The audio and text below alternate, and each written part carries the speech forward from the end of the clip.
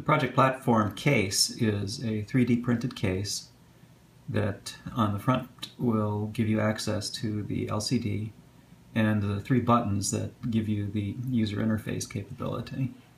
On this side there is a port for 5-volt power and a slot that can either be used as shown for a 6-pin header or as an exit entry for a ribbon cable. In this case, as I said, there's a 6-pin header in here. One of those pins is soldered to the circuit board as a ground, and then the other 5 would be available for connecting to any of the Arduino pins that have been exposed on the circuit board inside the case. On this end is the SD card and also the USB port for the Arduino Nano. And on the back, a series of vents that probably aren't needed, the reset button, and if you need access to the ICSP header for programming, it's made available there as well. And then of course 4 screws for holding the back of the case to the front. And this is a 3D printed case, so it's not made to be as perfect as a extruded plastic. However, if you're printing it yourself, then it's going to be whatever quality your printer is capable of and set to.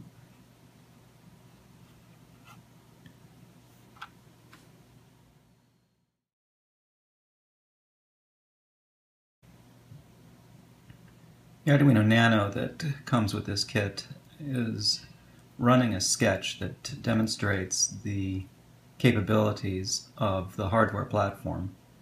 This is the main menu, which obviously demonstrates the use of the LCD display and the buttons on the front panel.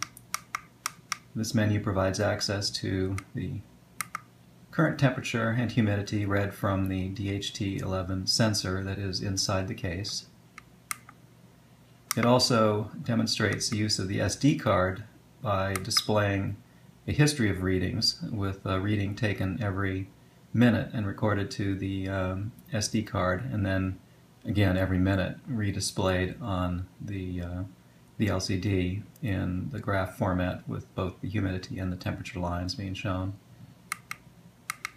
And an adjustment capability for the backlight, which demonstrates the use of the PWM pin that is driving the backlight, as well as use of the internal flash memory on the Nano to save the backlight setting for the next session.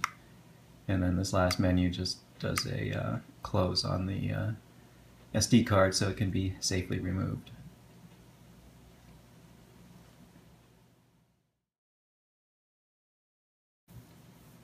Yeah, let's take a look inside the case.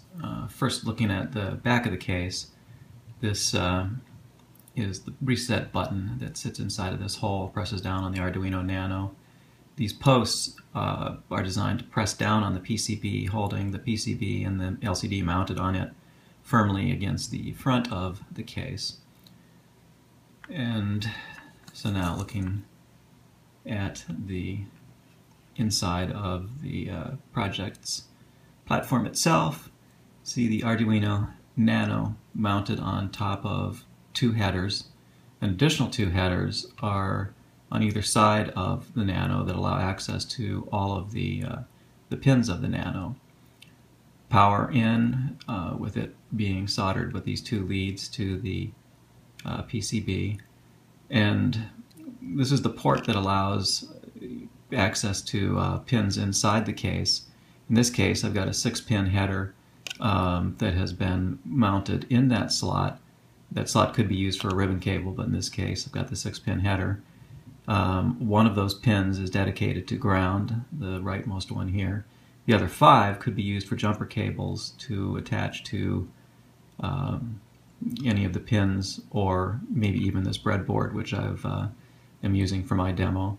Again, this is half a breadboard, not included in the kit, that I've stuck the DHT11 temperature and humidity sensor into, power coming out of the header here, and then the signal from the DHT11 coming into one of the exposed digital pins.